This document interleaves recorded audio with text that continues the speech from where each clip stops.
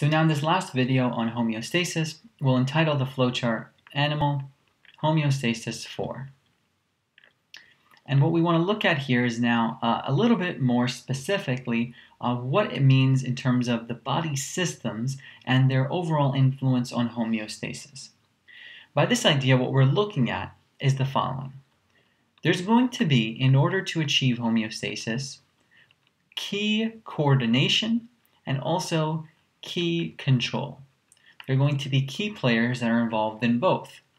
In other words, what I'm trying to emphasize is the fact that in order to achieve homeostasis, you need coordinators and controllers. You need, in other words, I'll put this in quotes, some sort of guide. You need guides to allow ever so complex body parts and body systems, to allow complex body components.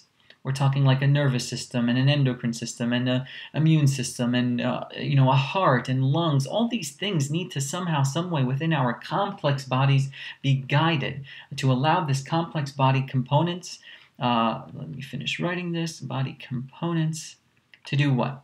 To work together, to work so effortlessly and so beautifully together to give us the homeostatic balance that we achieve every single day.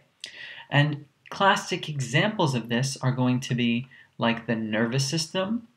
The nervous system is going to involve your brain and spinal cord, your central nervous system and peripheral nervous system. Those are very much coordinating and controlling components and guides that coordinate and control the body's complex components to work together. And another really important example, these two sort of work hand in hand. Don't think of them as separate systems. Think of them as one that helps the other and vice versa. The endocrine system, which is what's going to be our next couple of lectures, these are both going to be really important coordination and control guides. Think of them as guides that help homeostasis occur throughout the body so nicely and so smoothly in those of us who are fortunate enough to be in that regard.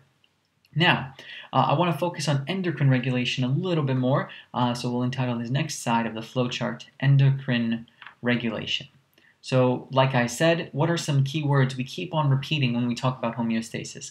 Balance, regulation, exchange. Here's that regulation word. Endocrine regulation, and this is basically an introduction to the whole system. I'll break it down very, very simply. We have 2 whole lectures on this, but nonetheless, endocrine regulation will be a classic example of coordination and control to maintain steady state, to maintain homeostasis. How does endocrine regulation work? Endocrine regulation is going to be constant via hormonal feedbacks.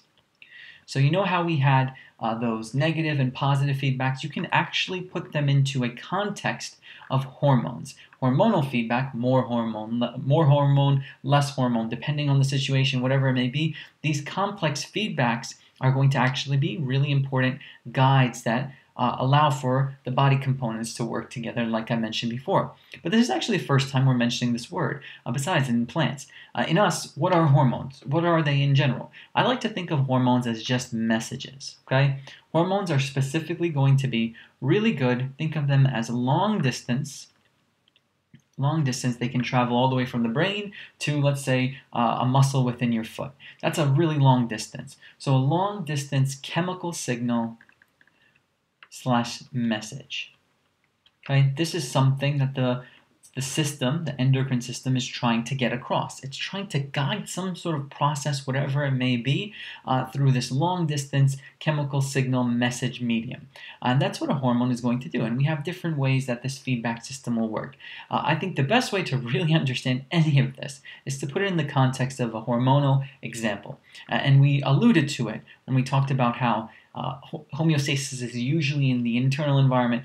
Think of blood glucose regulation. Let me correctly write a B here. Blood glucose regulation. This is something that is constantly occurring. Okay? Constantly occurring within us. How is it occurring? Why is it occurring? Well, first of all, blood glucose is really critical in maintaining homeostasis. We'll get into the details as we move forward with the course, but just know that in order to maintain homeostasis, you need to maintain a certain set point, a certain blood glucose level. And in order to do that, it's actually going to be occurring via 2 what are known as antagonistic Okay, antagonistic.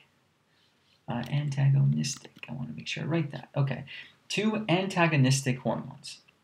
So this is going to be, in other words, antagonistic here just means 2 competing or contrasting or opposite hormones. And the correct anatomical term, the nice one, is antagonistic. 2 antagonistic hormones. These are going to be the control mechanisms. These are going to be that part of what I said here. Remember how I said we need coordination and control? Who's controlling blood glucose regulation? 2 antagonistic hormones. They do opposite things. What are the 2 hormones? Take, for example, insulin, something many of us may have heard of before, and also its antagonist, glucagon. Now, don't think of this as, who's going to win, glucagon or insulin. It's not like that. It's not a battle. What we're just saying is basically these 2 have contrasting and opposite functions that need to balance them out. They need to be balanced out in order to achieve that steady state of homeostasis in regard to blood glucose regulation.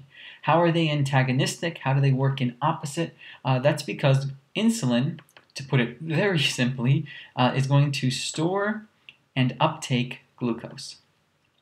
What we mean by this is if a cell needs glucose, it will need to utilize insulin so that the cell can take in the glucose, uptake the glucose, and then store it if necessary, if there's extra, whatever it may be. So this basically means cells are using glucose, need glucose, use insulin to help them get it and store it and uptake it.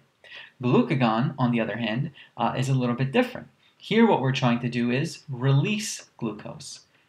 Instead of storing glucose and bringing it into the cell, what we actually want to do is release the glucose from wherever it's being stored and put it all throughout the body. And that's the contrasting effect that we have here, the antagonistic effect. And this is simplified, but hopefully you see the opposite nature here. So what has to happen? What has to happen between both of these antagonistic controlling hormones is some sort of coordination. Some sort of coordination needs to be reached between them. And how do we reach this coordination? There's going to be a coordination between 2 anatomical structures. These are physiological hormones, right? These are antagonistic hormones. They're going to be coordinated between the pancreas, that's an actual organ that's going to be in charge of something, and also the liver.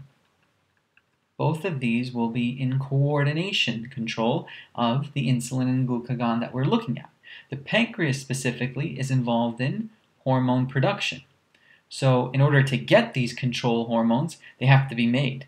The pancreas will do that. That's the place at which we have the production of these hormones. So the pancreas does hormone production. The liver actually does storage. This is where glycogen, that's just the stored form of glucose, more specifically. That's what we call glycogen, the stored form of glucose.